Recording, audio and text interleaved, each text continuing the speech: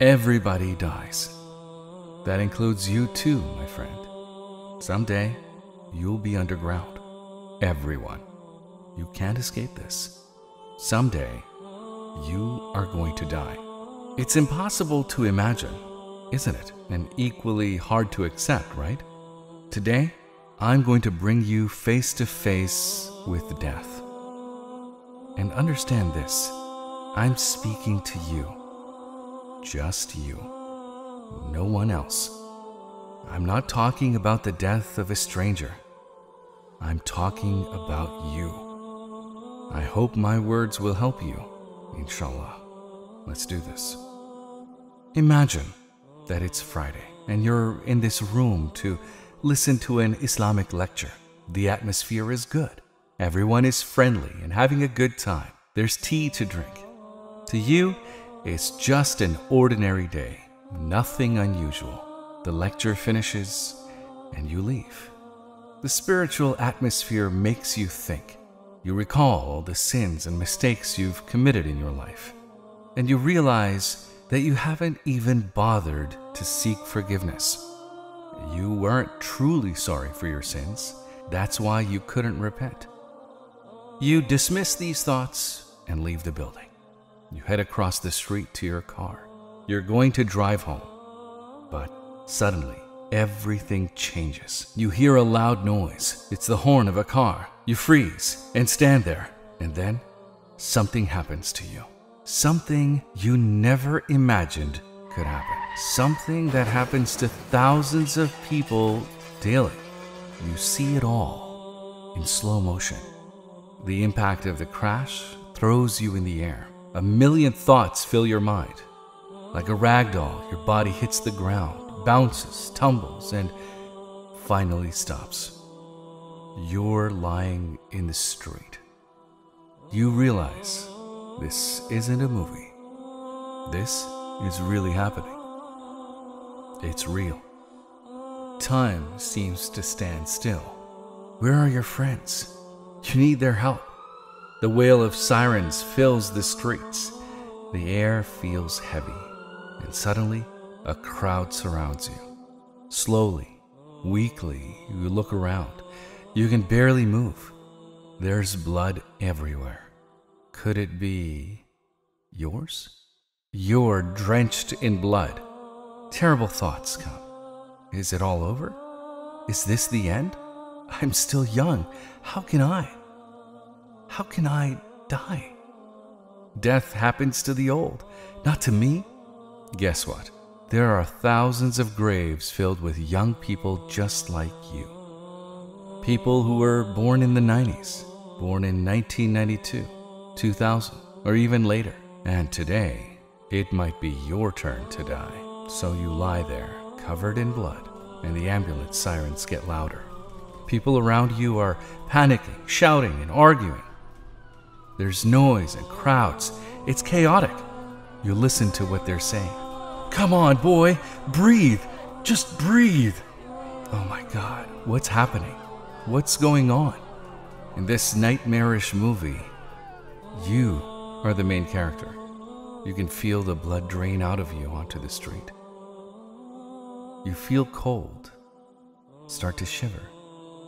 You feel your body getting numb. Strong hands move your body. You're being carried. They put you in an ambulance. The ambulance speeds away. The siren is loud now. The driver shouts, "Move out of the way! Come on, move!" The ambulance approaches the hospital. The paramedics try to stop the bleeding. They try desperately to help you, but you're badly hurt. Now, you arrive at the hospital, and suddenly, medical staff surround you. They start emergency surgery. They try to save you. They try to keep you in this world, but you're a whisker away from death. You can feel your hold on life ebb away. You've never come so close to the end.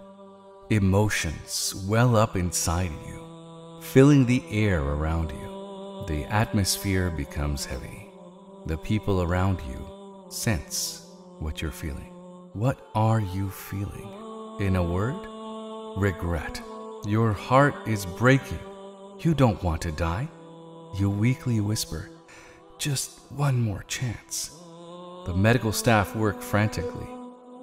You have one thought. Save me. A strident beeping noise interrupts your thoughts. What's happening? What does this sound mean? What's wrong? The surgeon's demeanor changes. He was striving to save you, but now he stands there looking hurt and sorrowful. His face tells you what's happening. Even though your wounds are still open, he turns and walks away. He's walking away? Why? More medical staff leave. 6, then 5, then 4, and now you're alone. You sense a presence, distant at first. There's someone looking in the window of the surgery. They were allowed in. Who's there? Who's watching you? Let's rewind 15 minutes. At your parents' house, the phone rings.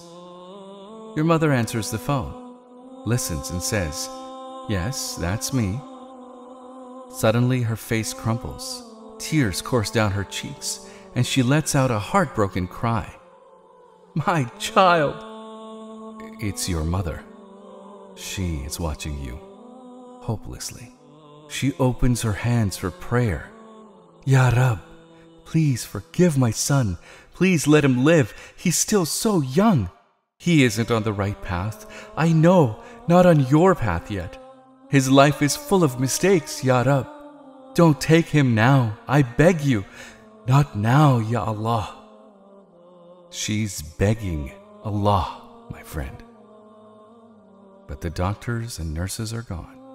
They left you all alone in that cold surgery. Is this it? The moment your soul leaves your body? Yes, it's time. Now you see him. The angel of death, Azrail alayhi salam. An angel who was going to appear as a friend to you if you had lived in Allah's path. But, of course, you didn't choose that path. You remember your past. The alcohol, the nightclubs. Remember? You didn't protect yourself. You looked at haram. You made excuses. You didn't care and sought fatwas in your favor. And this moment, my friend, is the moment you feel remorse, because Azrail doesn't welcome you as a friend. He appears to you as the frightening angel of torment. It's clear you're not going to paradise. If you were, Azrail wouldn't have scared you like that. Azrail has come to separate your soul from your body.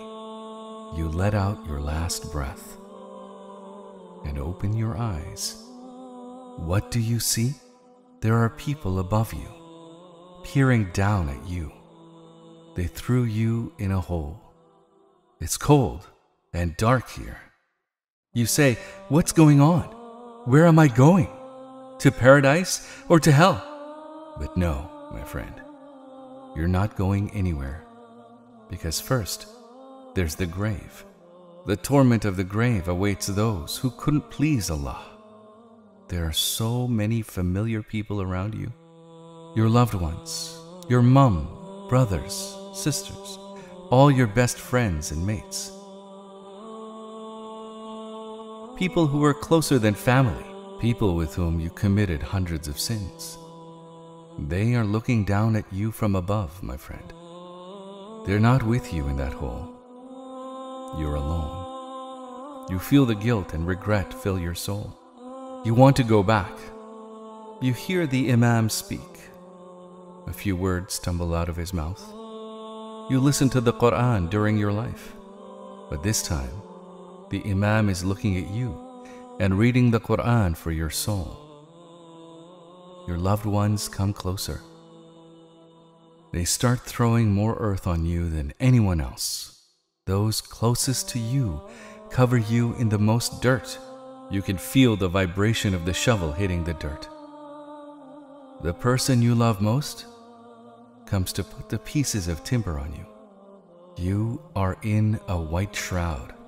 Life has gone. It's over. What did you gain? What are you left with? You deceived me. Fake world. You deceived me with empty things, with TV, with movies. You destroyed my life, tempting me with haram. And now you leave me with nothing, empty-handed. Where's your property now? Where are your possessions? What happened? You thought highly of yourself. Go on, get in the ground. Feel the embrace of the cold earth. There is no light here. They're throwing dirt on you. The world was filled with color, but here, all there is darkness. Not even a pinprick of light, nor color. This is your new home. Welcome to your grave. This is where you'll stay. The regret you're feeling? If only you had felt it when you were alive. You want to open your hands and beg, but you're too late.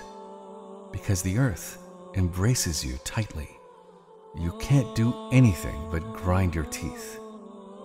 You're helpless. And now, when it's too late, you're sorry. The one who gave you sustenance since birth and provided for you, gave you a mother, that whose love surrounded you your whole life, the one you were ungrateful to. You're filled with regret. You think, shame on me. What a fool I was.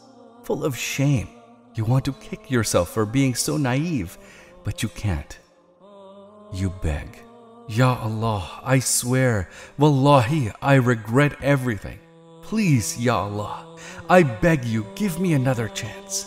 Send me back to the world. I didn't realize that I would be left hopeless with empty hands. I lied to myself with the fantasies of this world. This false world betrayed me. Ya Allah, please. Ya Rab, I want to breathe. Ya Allah, please give me another chance. I won't raise my head from the sajda till I die. What did I do, man? What did I do? I didn't even read the whole Quran once in my life. What did this ignorance do to me, Ya Allah? Yes, my brothers and sisters, you will beg, grovel, promise, and more, but it won't change a thing. No one can help you on that day. Your brother is beside you. You want to shout his name? Shout. Shout as much as you want. No one will hear your voice today. My dear brother, please help me. Why are you leaving me here in this hole? Take my hand. Isn't there anyone who can help me? Mom, my dear mother, you would lose sleep if something happened to me. Mom, I am suffering. Can't you feel it? Can't you see it? Can't you hear me? Why didn't you beat me when I was committing all those sins? While I had missed so many prayers. Dad, brother, my boys, my best friends, I thought we would always be together. Never betray one another. Please, one of you guys, stretch out your hand, help me. My friend, you can shout as loudly as you can. It won't help. It's no use. There's only one who can hear your voice. Allah. Only Allah can hear you. Do you now understand the meaning of La ilaha illallah? What happened to those people that you held above Allah? Where is your lover? The one who said they would never leave you. The person you loved more than anything. Where is your love today? Where's the money you worshipped as God? You sold your deen for that money, remember? You didn't pray because your boss didn't allow it at work. You sold your deen for a paycheck and chose worldly rewards? Show me, man. Show me. Where's your boss now? Where's all your money?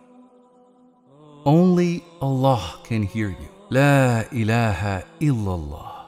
But you don't have a good relationship with Allah. You wronged Him. You can't even open your hands to make dua. My friend, you cry so much that the earth surrounding you is getting wet. This is your new home. and here you'll be tormented until the day of judgment. Every single morning and every single night, hell will be shown to you. Hell will be your next home forever.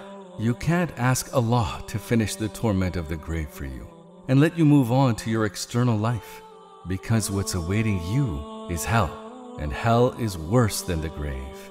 You can't just ask for it to stop. You will be tormented. Is that what you want? Do you need that? Let me tell you about hell. Hell is worse than anything I've told you already. Is there a need, my friends? I ask you, is there a need?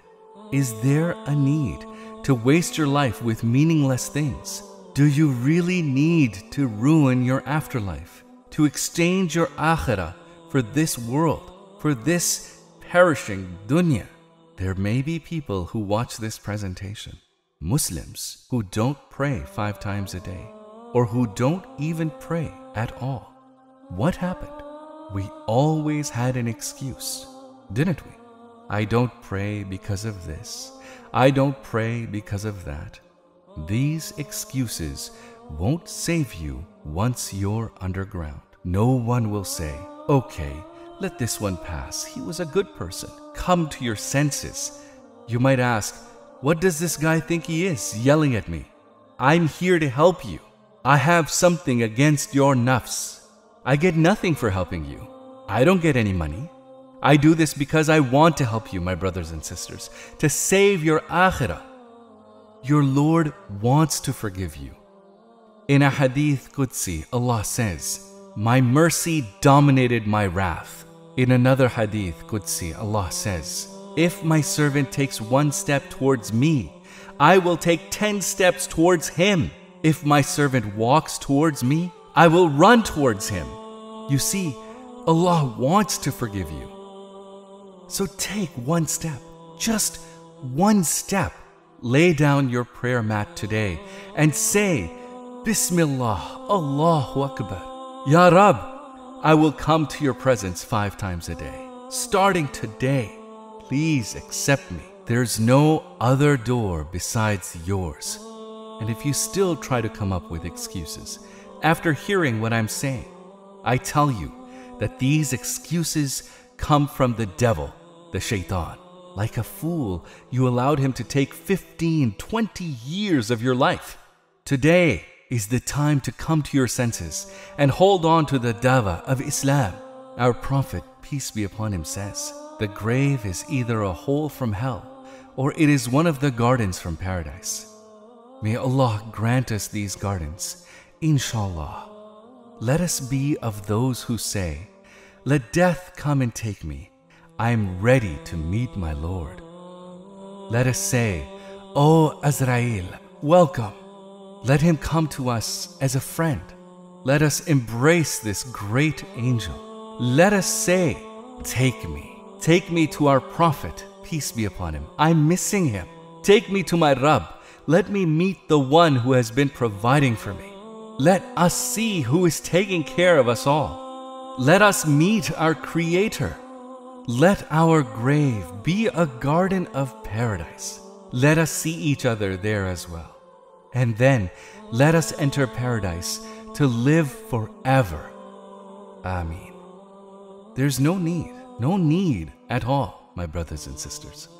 There's really no need to become the wood, to become the fuel for hellfire, all for the sake of a few sins. O my munificent Creator and compassionate Sustainer, your creature and servant is both rebellious and impotent, heedless, ignorant, sick, base, a sinner, aged, a wrongdoer, like a runaway slave. But after 40 years, he has repented and wants to return to your court. He seeks refuge in your mercy. He confesses his countless sins and errors. Suffering from doubt and every sort of affliction, he beseeches you and entreats you. If out of your perfect mercy you accept him, if you forgive and have mercy on him, that is anyway your greatness. For you are the most merciful of the merciful. If you do not accept me, which door can I approach? What other door is there? There is no sustainer other than you whose court may be approached. There is no true object of worship other than you, in whom I can seek refuge.